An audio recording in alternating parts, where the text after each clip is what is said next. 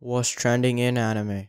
RPG Fudōsan 4-panel manga about fancy real estate agent gets TV anime. A Twitter account opened on Saturday to announce a television anime adaptation of Chio Kenmutsu's RPG Fudōsan, which translates into RPG real estate manga. Kenmutsu celebrated the news with an illustration which will be on the screen right now. And if you don't know what the story is about, here's a short summary. The 4-panel manga follows Katone, or Katone, a mage who ends up working at a real estate agency in a fancy world. Katone helps various clients from a necromancer to a guild receptionist, raising a Pegasus to hopefully find a place for them to call home. So basically the story is about a mage who helps necromancers, Pegasus, pet owners, other ridiculous people to find a place to call home. Honestly, this doesn't really have that much information, but I'll be sure to make a video when it gets more information. Right now it doesn't have much information at all. This video will be pretty short because I don't know what else I can say. This is all the information that's been out so far. But let me know in the comment section below what you guys think about this short story. But yeah, I guess it's different. It's probably only gonna be 12 episodes. It's probably really short. But yeah, like I said previously, I'll be sure to make a video when any new information comes out for this anime. Thank you guys so much for watching. If you guys want more videos like this, just make sure you guys like the video and write in the comment section below that you guys actually enjoyed the video. And yeah, I'll keep creating these type of videos in the future. So see you.